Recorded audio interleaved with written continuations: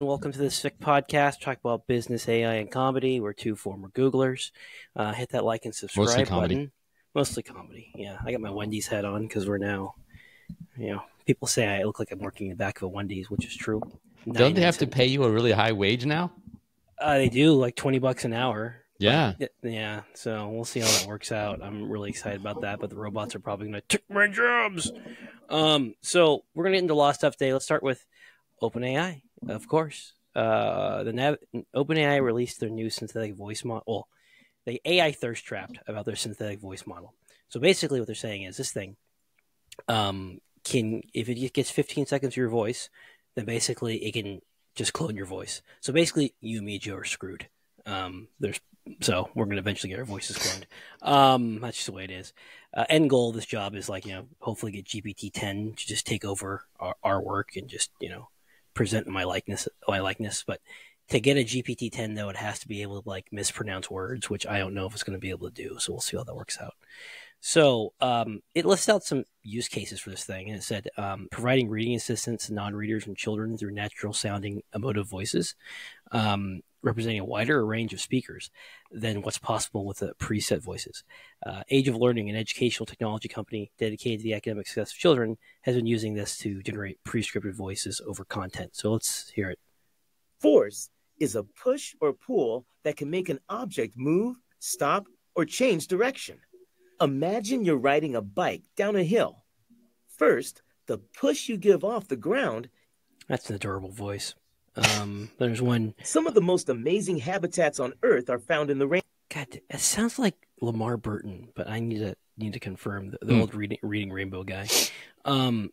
Translating content like videos and podcasts, so creators and businesses can reach more people around the world fluently in their own voices. This is what me and Joe want, because I want this thing to be translated into all languages. From I want it to be in Hindi, I want it to be in Chinese, African click languages, everything. And so this is I wish YouTube would just implement something like this right now. So I mean, there's a spectrum. Go for it. Say it, There's Joe. a spectrum of automatic translation that you want, right? Mm-hmm. You want to be able to see a YouTube video, and if it's in a language you don't speak, you'd like to have subtitles, and you'd like to have controls that say, go ahead and give me the voice in the language that I do speak. And then you want to have probably even another setting that says, go ahead and modify the speakers so they look like they're saying the words in my language, which is a sort of bridge that we haven't crossed yet. Exactly, and that would be super great. And OpenAI is kind of slow rolling this right now. They're not releasing it yet. Well, yeah, they know it's going to be a total disaster when they finally release it, right? I mean, if you buy the whole responsible release policy thing, then that's what they're doing, and they're giving the government a chance to figure out what it's going to do when this capability is public. And if the government takes too long to figure it out, they'll get preempted because somebody else will release it. Mm-hmm. That's true. And there's already, there's already companies doing this that are out there. There's probably doing it not as well as OpenAI would do, but the script, if you give them some of your voice, they can clone it for you. There's a lot of different AI companies, but there's not one that's 15 seconds of, there might be 15 seconds of speech that I can clone you. And then I also wonder what their release strategy is going to be. Are they going to say, hey, we're just going to flip this on to anyone? All 7 billion people in the world can just use it, and now everyone can do voice cloning if they want to. So the problem with that, though, is that if you just wait for a year, there's going to be 4 or 5 other companies that have this thing working, nearly as well or maybe even better. And there are going to be open source projects that are released where you can just download it and run it yourself on your desktop. So if you wait long enough, it's just not going to matter. Exactly. And so the question is, do you want it to be done by OpenAI, or do you want some random folks to release it too? Mm-hmm. The government might have more influence on a centralized OpenAI than just some random cottage businesses around the world. Right. And the prior art that we have is that the government asks people to put watermarks on things. Mm-hmm. So you could imagine an analog where the government asks everyone who runs such a model to put an audio watermark on something, so that if you have the right way of decoding it, you can determine who recorded it and using what service, right? Exactly. And I also, growing up, my mother gave me like a code word saying, hey, if any strange men try to like pick you up, you got to ask what the code word is. I'm not hit on me, but like, hey, kid, I got some candy. Let's go in there because I wasn't a cute kid. And so I think this is just going to bring people back to being like, let's have code words.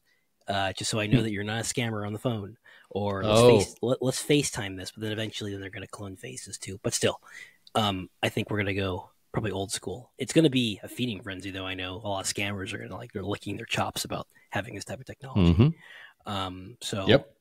I can see both. I can see both arguments, but selfishly for myself, it's like, God, if it was in our hands right now, we could just change everything. And imagine you get a phone call from someone who you know pretty well, and it's their voice, but something is slightly off. Like you can't really put your finger on it. It just doesn't seem like you're talking to them.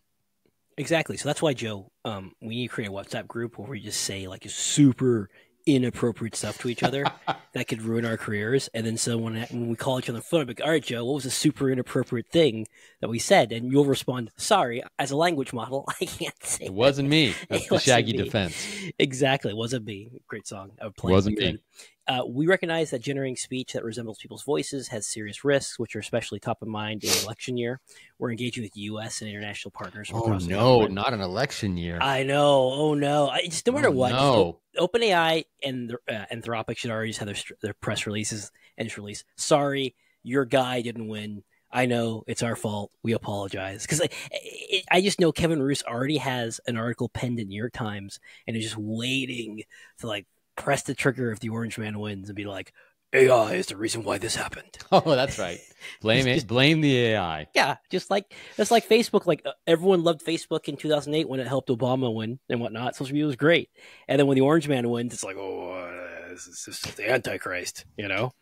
So this news out of OpenAI is interesting, but I'm surprised we're not talking about this reorganization where Sam Altman's not general partner of the OpenAI startup fund.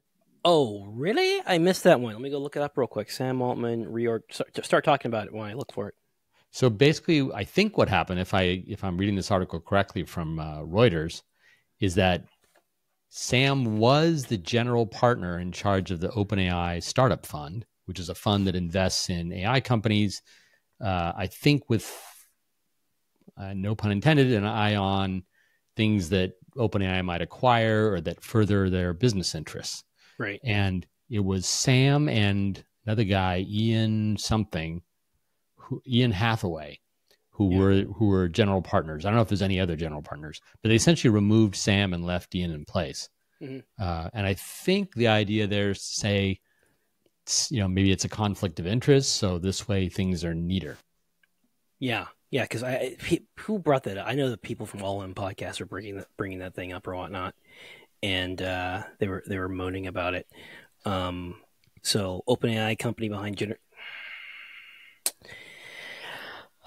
breathe, Jordan. Breathe. What's the matter? It's okay. No. It's just that it's blocking the.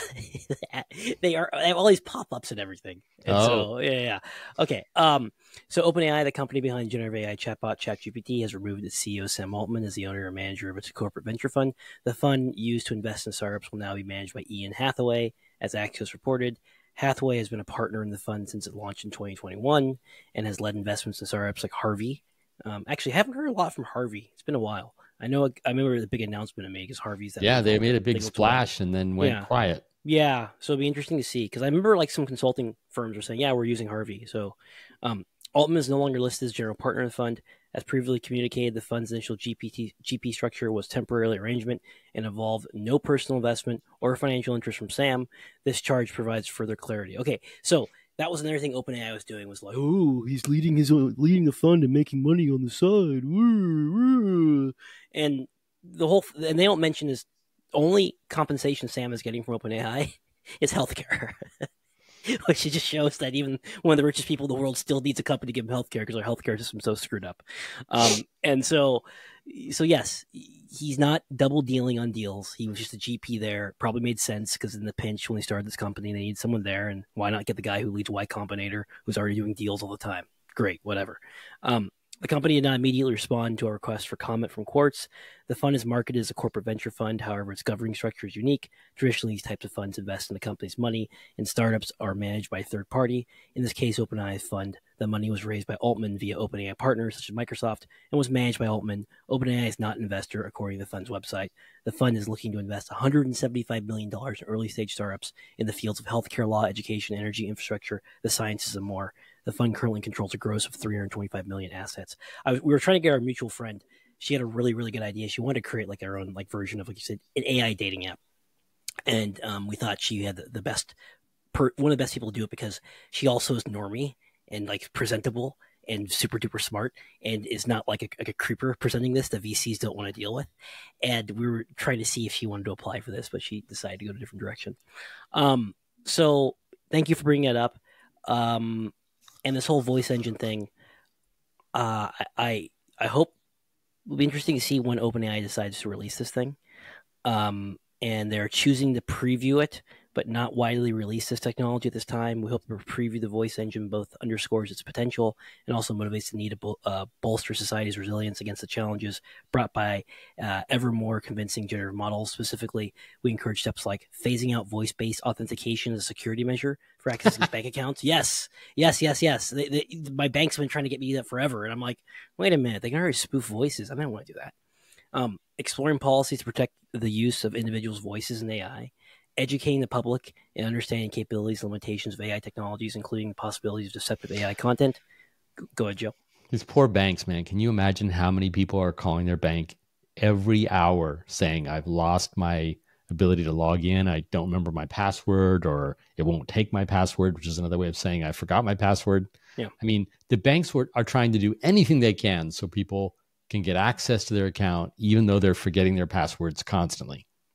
Exactly. They would kill probably for, what do you think, biometric identification?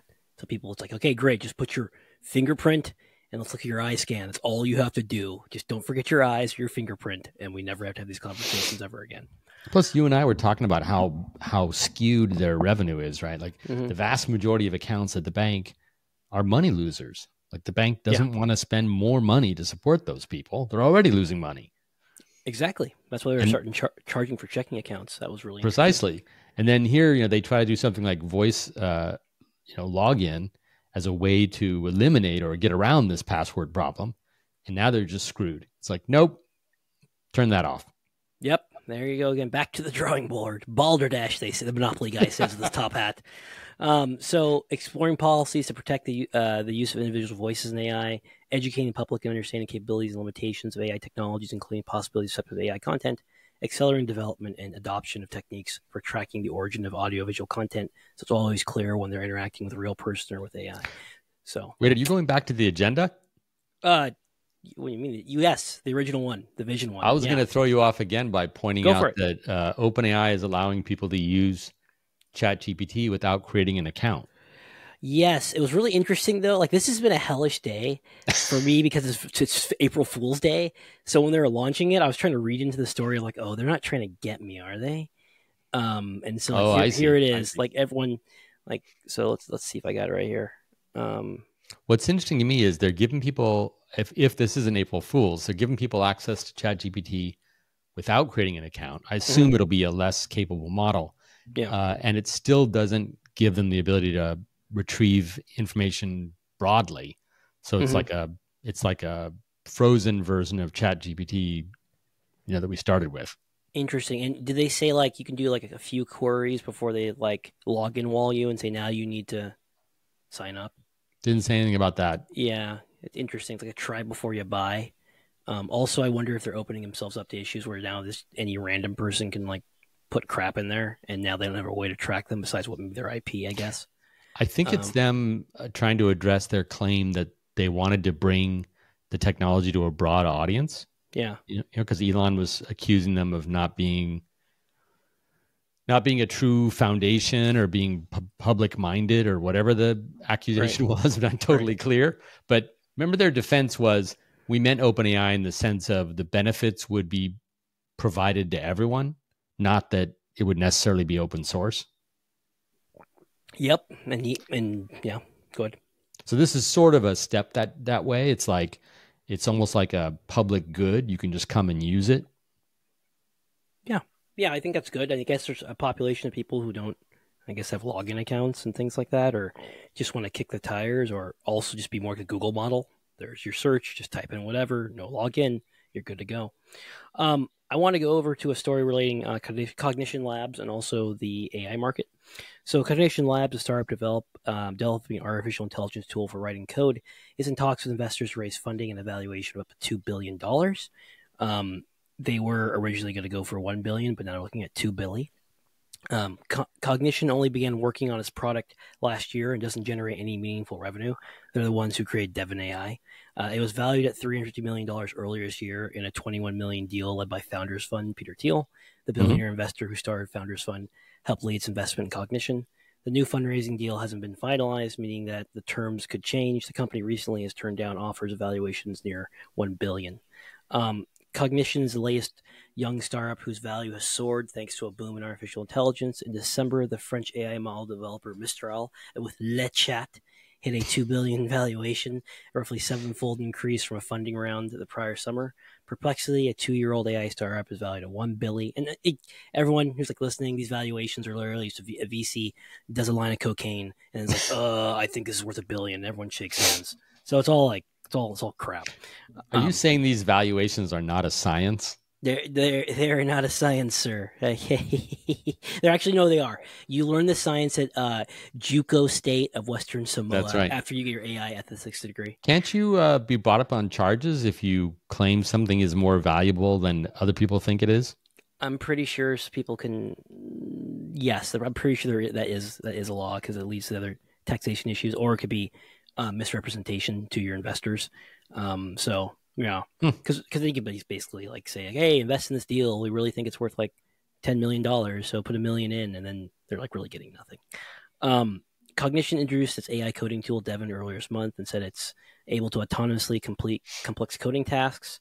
But then this is a crowded space. Other companies, such as like Microsoft's GitHub Copilot, is involved in the space, and it actually grew its subscriber base by 30% to 1.3 million users. That's a bizarre comparison.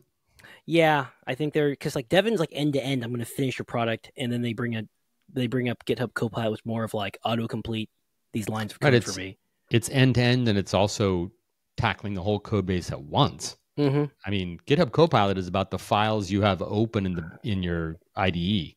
Exactly. It's like, yeah, exactly. I think the GitHub, right, makes sense.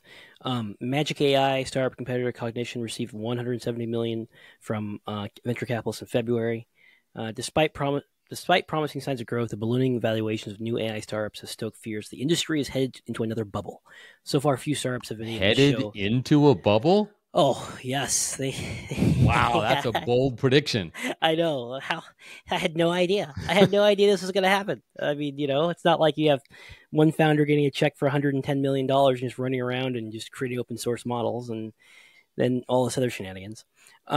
They then go into, later on, it says, in a presentation earlier this month, the venture capital firm Sequoia, who invested in FTX, estimated that the AI industry spent $50 billion in NVIDIA chips used to train advanced AI models last year, but brought in only $3 billion in revenue. Mm-hmm. I think it's too early to say. I mean, sorry, let me get this back. One, it's like a really early market. Two, there's way too much money going into people building foundation models when they don't need to do it. Like everyone and their mother has a foundation model now. So yes, there is like bloat, but I will say there's actually value being created here, and I feel the tangible value every day when I'm using various products. Like the AGI. I feel the AGI. Do you feel the AGI? And just I just got access to Opus.pro, and it helps make all of our shorts now. And it was a process that was taking me 2 hours.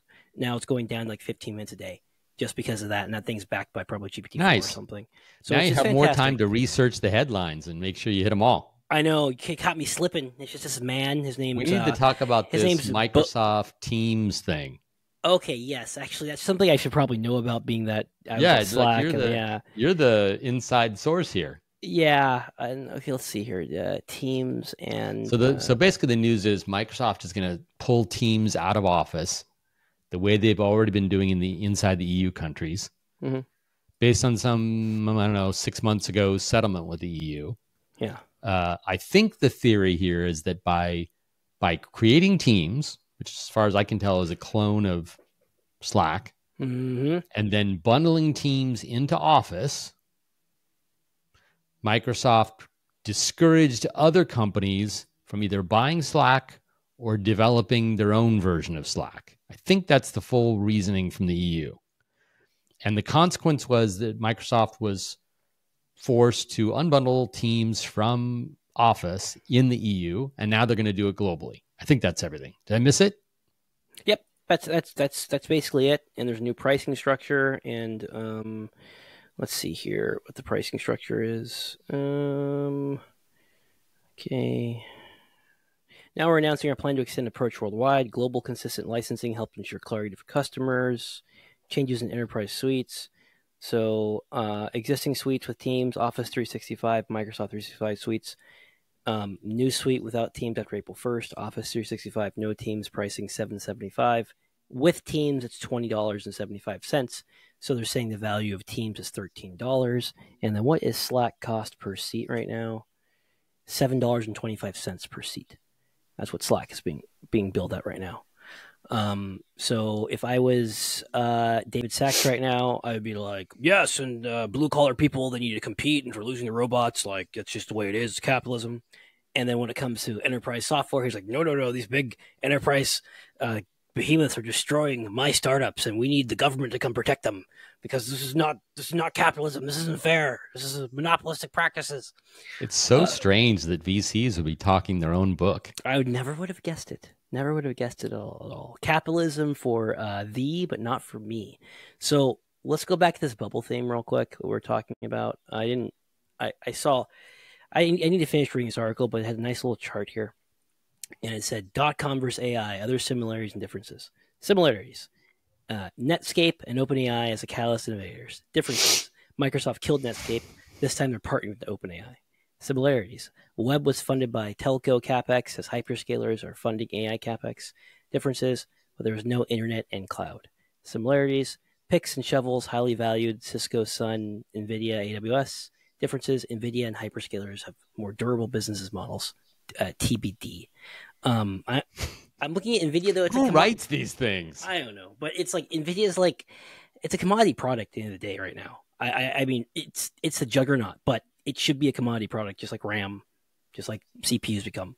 So not going to make any calls. People to do their investments. You do you, and timing is always terrible. But like hypothetically, other people should be entering this market in a couple more years, putting pricing pressure on NVIDIA. Yeah, but you got to catch up to Jensen. That company is still alive, right? Right. Exactly. That's the differentiator right there. So that was interesting. And then before we get into, we're gonna talk one more story about just the companies are frantic right now, trying to figure out data. Where am I going to get my data? I'm gonna read some snippets from this. FANG companies are hungry for getting data to train AI. The internet is too small. Firms such as OpenAI and Anthropic are working to find enough information to train next generation artificial intelligence models. But I think, like, what about synthetic data? OpenAI and Anthropic are not FANG companies. I take that back. I saw Uncle Sundar's face here, and I said FANG companies. So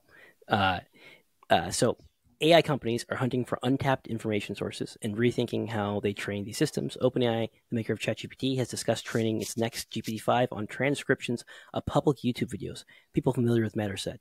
Companies are also experimenting with using AI-generated synthetic data as training material and approach many researchers say could actually cause crippling malfunctions. Crippling. Yes. These really, like, training on synthetic clean data is worse than going on Twitter and having some random person who thinks the water is going to turn the gender of the frogs. Like, that's better data than synthetic data. Okay. These efforts are often secret because executives think solutions could be a competitive advantage. The data shortage is a frontier research problem, said Ari Marcos, an AI researcher who worked at Meta Platforms and Google's DeepMind unit before founding Dataology AI last year. His company, whose backers include a number of AI pioneers, build tools to improve data selection, which could help companies train AI models for cheaper. There is no established way of doing this. Data is among several essential AI resources in short supply. The chips needed to run what are called large language models behind ChatGPT, Google's Gemini, and other AI bots are scarce, and industry leaders worry about a dearth of data centers and electricity to power them. The way people think of data is they're like looking at it as like it's like some like hidden gold, or it's like an oil resource or something that powers everything, when a lot of data is just completely freaking junk. So yeah, it's very low quality. Exactly. AI language models are built using okay, so let's continue going. But Pablo Villalobos, who studies artificial intelligence for Research Institute Epoch, estimates GPT-4 is trained on as many as 12 trillion tokens based on a computer science principle called the chinchilla scaling laws. An AI system like GPT-5 would need 60 trillion to 100 trillion tokens of data if researchers continue to follow the current growth trajectory. Harnessing all high-quality language and image data available could still leave a shortfall of 10 trillion to 20 trillion tokens or more, Villalobos said, and it isn't clear how to bridge the gap. So I'm thinking, I mean, I heard some researchers who are currently working on synthetic, and I think synthetic should be a higher percentage of the data training mix as time goes on. I think. Yeah. So I don't know if this is really like, maybe this might be kind of like an overhyped problem. Any thoughts on this, Joe? Wasn't it just a few years ago that all the honeybees in the United States were supposed to be dying off, and it was a huge catastrophe, and our food supply would be threatened? It was going to be the end of society. And then the news today is that the honeybee population is at an all-time high.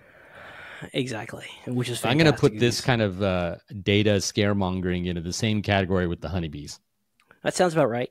And I'm also doing my best to bring honeybees back. I have so many lantanas in the front. They're like this honeybee. Like what we really need is like a tattoo or a brand or something, kind of like the Scarlet Letter. If you're a journalist and you publish one of these sky is falling articles, and then within a few years it turns out to be you should get the brand. Yeah, like we should know from then on.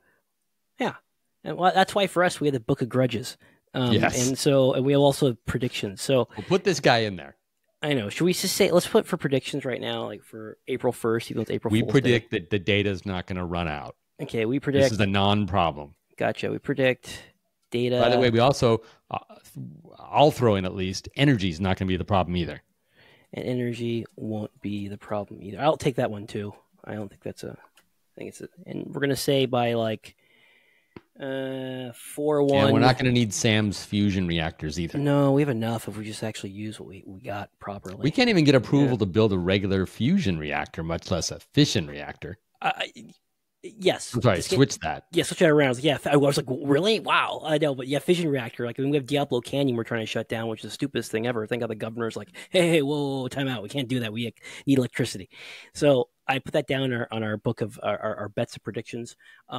Also, for all y'all who are watching, we just dropped some more premium content. We talked about teaching AI to play video games, GPT-4 stroke detection, and Andre Karpathy on Elon's management style. And then also we had Soli Omar we spoke to. And then we are going to get into some more premium content after we're done here. So go to patreon.com/fic, and for $5 a month, you can get access to our premium content plus our reading list.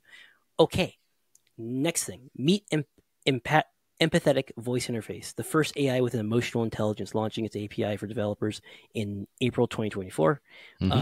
I was seeing people who are like, oh my God, this is going to be like the end. It's going to manipulate the elections. I'm like, not the elections. Oh, the elections, good heavens. Or it's going to allow people Good heavens, Mrs. Nakamoto. Exactly. You tidied up when we can't find anything. It's terrible. It's absolutely terrible. So I was thinking to myself, like, They blinded me with science.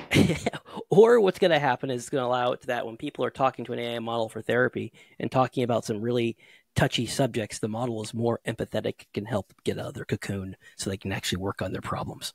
But people initially go to like election manipulation and all the other scaremongering, and also for customer service.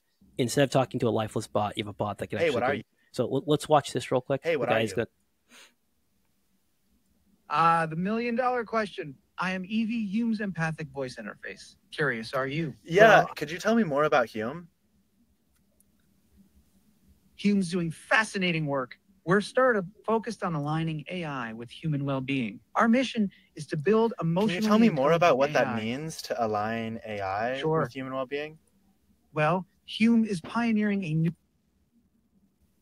yes, human well-being. That's at the core of Hume's work. The idea is to create AI systems that can actually understand and Interesting. respond to Can human you tell me more emotions and about the needs. values behind this, though? Sure. You got it. Hume's values are all about putting human well-being first. We believe AI should enhance, not Nice, but replace. what products has Hume made so far? Like, what have you built? Great question. Hume has developed several innovative products, including our Empathetic voice interface. That's me. We also have APIs for expression measurement, custom models, and more. Yeah, Take a can you look show me around. one of your cool models? Sure thing. Ooh, let me take you to our facial expression model. This deep learning model can analyze the nuanced emotional expressions on faces with incredible accuracy. It's a key Nice, part of. but I actually wanted to see a voice model. Got it, my apologies. Let me show you our prosody model instead. This analyzes the rhythm, stress, and intonation of speech That's to understand exactly the what emotional happened. meaning behind the words. It's a crucial Oh, part of what. wow. This is really cool. How can I get in touch with your team? I am so glad you're excited about our work. The best way to get in touch with our team is Okay. through the contact. This sounds great. Thank you. Bye, Evie. You're welcome. So what's your take? I think it's kind of cool. I mean, when you're talking to a customer service bot and you're like pissed and it's just like, "Hi, everything's great. Like, this sucks. Get me to an operator." Okay, like it could be like just like I understand you're upset. I'm really sorry about it. We're gonna get you to a human. At least something like too much Johnny Cab. Yeah, too much Johnny Cab. Something that acknowledges your issue, because like a lot of hostage negotiators, what they're taught is when they deal with a tense situation, you're supposed to get into the person's mind who's speaking and actually like try to like, yeah, I recognize you're stressed right now. I probably would be stressed too. Is that a correct reading of that, or can you tell me more? Instead of telling them like, stop being emotional, it creates conflict because now you're like judging the person. So I think if it can echo back emotion, I think it's kind of cool. I thought the demo was decent. Didn't think it was the greatest thing ever, but you could tell when he was getting snippy with the model's like, "Oh, sorry," and you could tell the model's inflection of its voice. You could realize like it kind of screwed up. And I think those as time gets on, they're gonna get better and better with it. So I thought that was pretty cool. They're supposed to be opening up an API later this month, so developers can start using it. But there's like just so many models coming out right now. It's like really hard to keep track of them all. Well, Hume's been working on models related to emotions for quite a while. This is just sort of wrapping up a lot of their work and packaging up as a chatbot. And the demo struck me because they were primarily trying to show you that you could interrupt the model and it would back off and it would restart what it was saying. And that's something that current voice interaction systems have a problem with.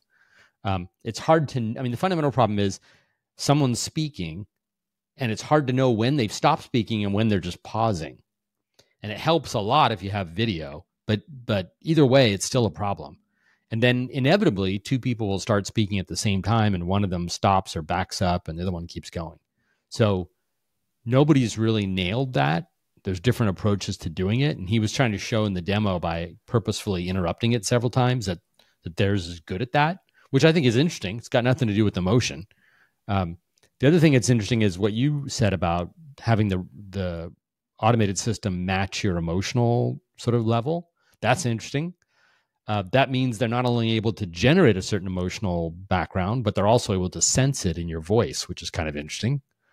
I think it's interesting to think about sucking the emotion out of someone's voice in an offline format. Like, for example, I take a political speech and I map out how the speaker's emotions are exposed through what they're saying at different points in the speech, especially like how truthful does the speaker believe they're being while they're talking? Like, people are going to have a field day with that. Go into like potential use cases. Would it be just like person speaking, and then you can do polling the audience to see what aspects of what they're saying is like they're resonating with them? Well, they do that already, right? Yeah. They have people rating like a speech in real time and sort of voting on it, and then I don't know what they're called, but the political managers are watching those ratings and sort of evaluating the candidate's speech and helping them tune it next time. But this is an automated version. Like, you could have someone delivering a speech to you and put something over the speech that's sort of showing you how are they feeling about the thing they're saying. Oh, they really believe what they're saying. So that basically means every corporate CEO working for a SaaS company would then be, well, they wouldn't want this because everyone knows they don't believe what they're saying. Every say earnings announcement, which by law has to be recorded and provided to everyone.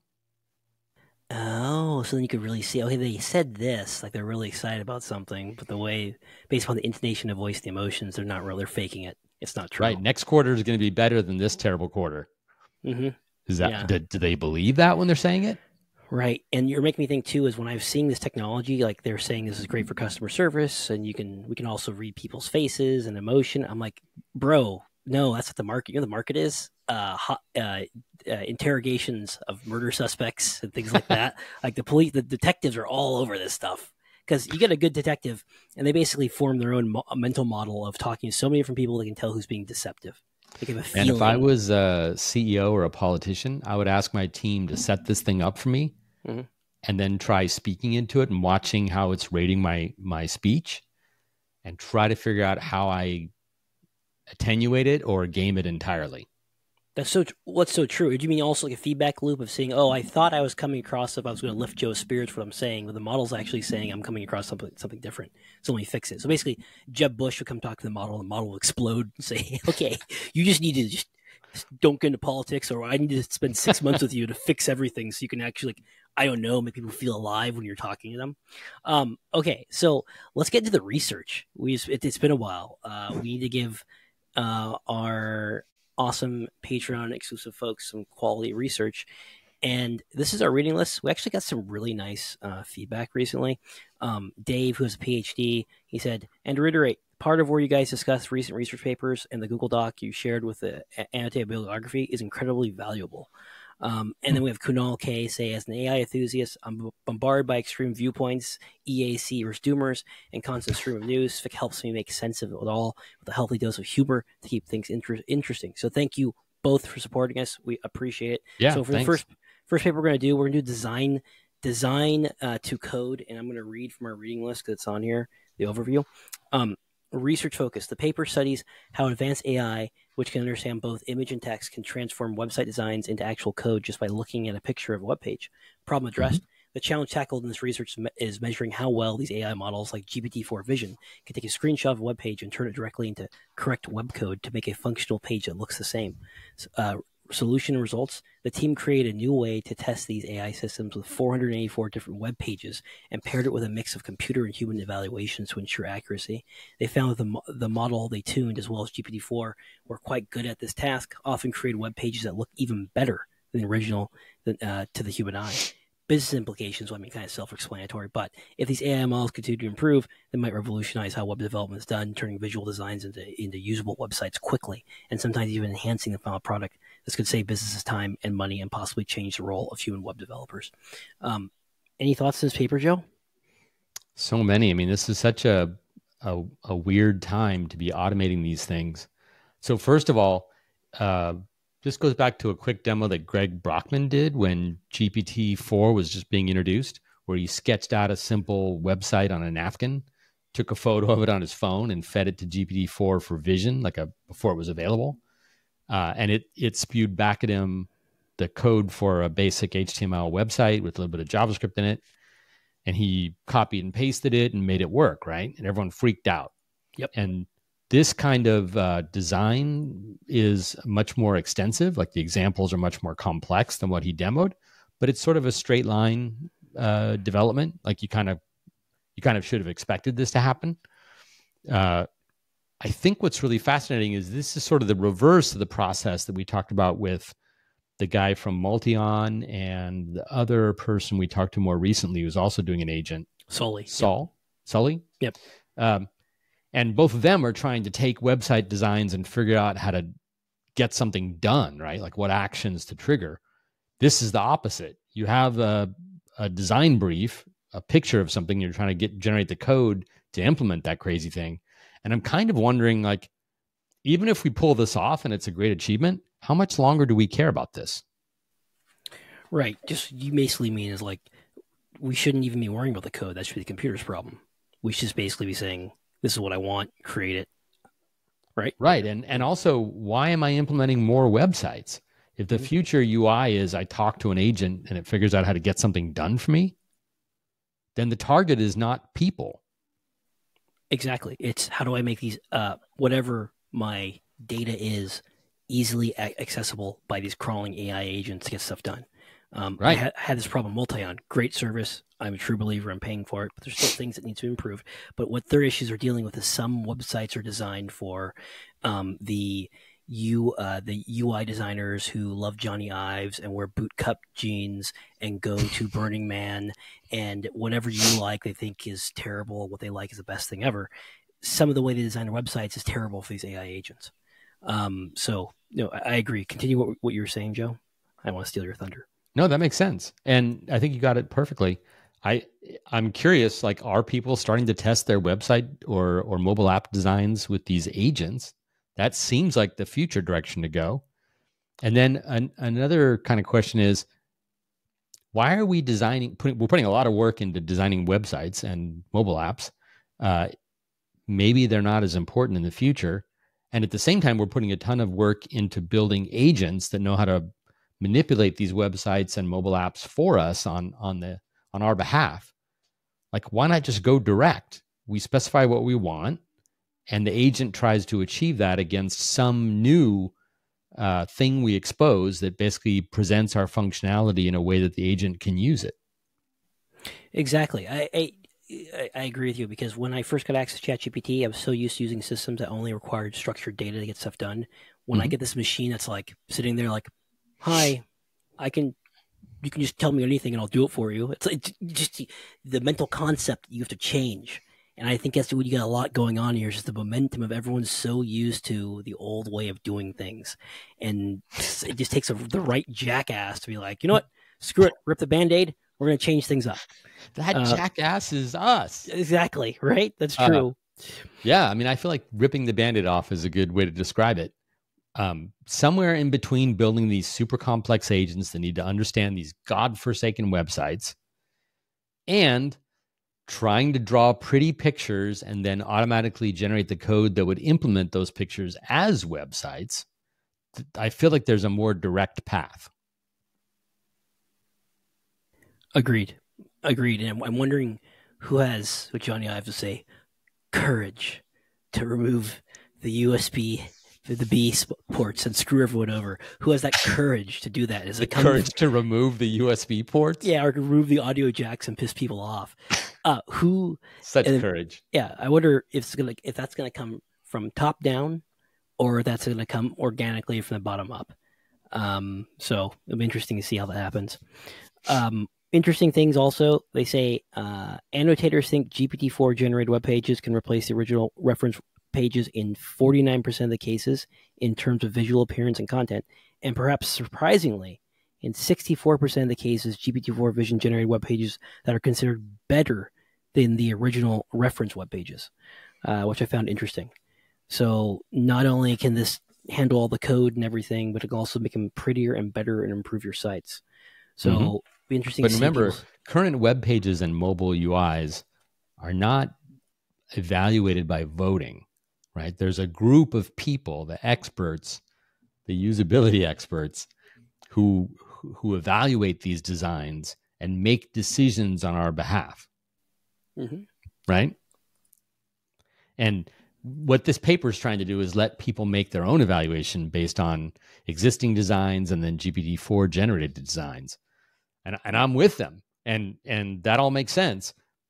But the next step would be quit having people evaluate these website designs and produce functionality that a language model would evaluate in terms of how well the language model can understand and make use of that functionality. Yeah, I'm going to clip this and just send this to Omar from Multion and be like, I think it's time for y'all to just do it yourself. Create your own data training set or something, different websites. And then say, here, if you want to see if your agent works on well for Multion, here's our training set. And just create the standard, because this is really good research, because they also create their own training set here. So other researchers can see if they can improve upon this, which is great. And I agree with what you're saying. I like your idea. The Multion guys could say, put the URL for your website here and maybe give us a list of English level descriptions of tasks you want to perform on your website, and we'll run our agent and tell you how easy it was for us to figure out your website. Exactly. And your site becomes multi-on ready.